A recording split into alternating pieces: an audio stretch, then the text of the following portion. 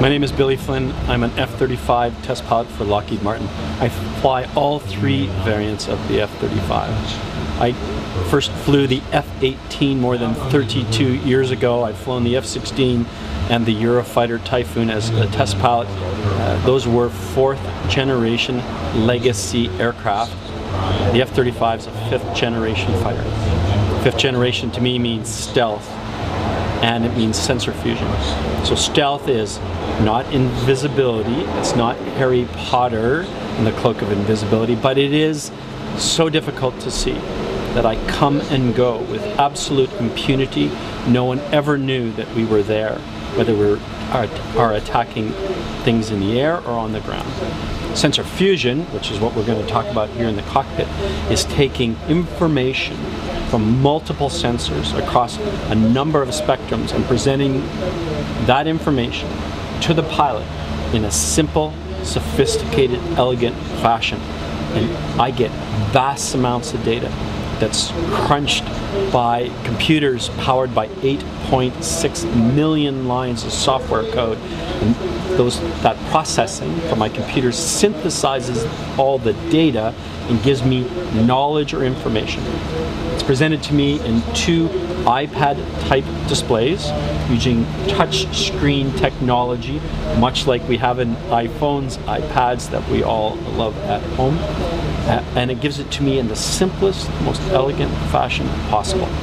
I see so much more information than was possible in a fourth generation legacy fighters, like I said, F-18, F-16 Typhoon. I see so much more, and I can do so much more now in my single F-35 or in my formation of F-35s. I power this aircraft by voice recognition, much the same as we have in the iPhones that we all love. It's the same computer that runs Siri in our iPhones is what we use in the F-35. And I see from the screens, but I also see in a display presented in the helmet-mounted display that I wear every day in the F-35. Two cameras give me image across a screen in front of my face that shows all the important information to fly. How in the presentation it's how fast am I going, how high am I, what's my heading, where am I heading to, navigation type information. But I get images from 6 mid-wave infrared cameras that are embedded in the skin of the airplane. So mid-wave IR, which means hot and cold contrast, these cameras present that image on my display. And wherever I look, on the outside here or through the skin of the airplane, I see what's on the ground, over the water, and in the air. And that feeds all back into me in how I look, what I see, as if the skin of the airplane was not present. It's not only fun and geeky and interesting, it makes me dramatically more lethal and survivable.